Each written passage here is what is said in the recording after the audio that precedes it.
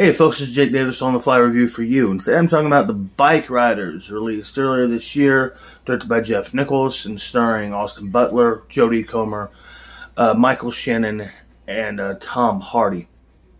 Whole setup here is set in the mid-50s to the mid-60s to the mid-70s. Tells the story of a biker club in Illinois. And, you know, there, as they slowly more and more become a criminal entity, and also all told through the perspective of this journalist who's interviewing their wives and them over the course of several years. I guess this was a true story. Was an issue. It was a book by the same title. Look, I don't like the movie. I'm going to give it 2 stars right now just because while it wasn't good, it wasn't like pulling my hair out just trying to get through this fucking thing.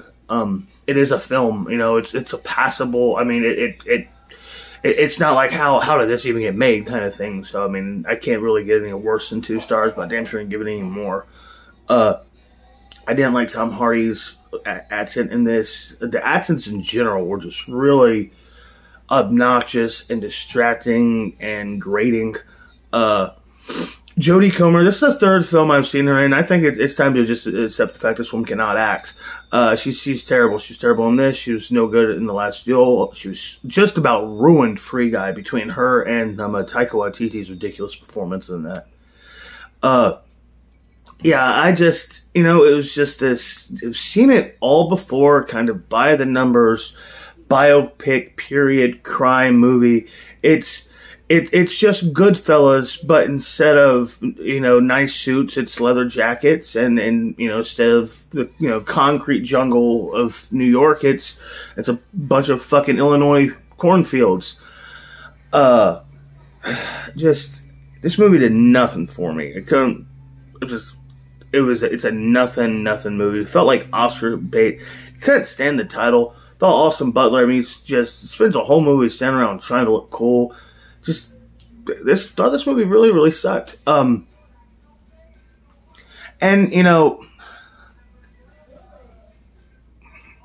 they keep fucking this up. You know, 55 years ago, Dustin Hoffman showed these people how to make a biker movie.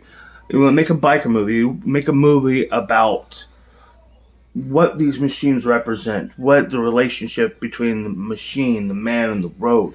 It's just untethered, unapologetic freedom. Just make that movie. Just make that movie. You make some gangsters in there too, but just this movie was completely uninspired and an absolute bore. 2 stars. I'm Jake Davis, and I'll catch you on the fly.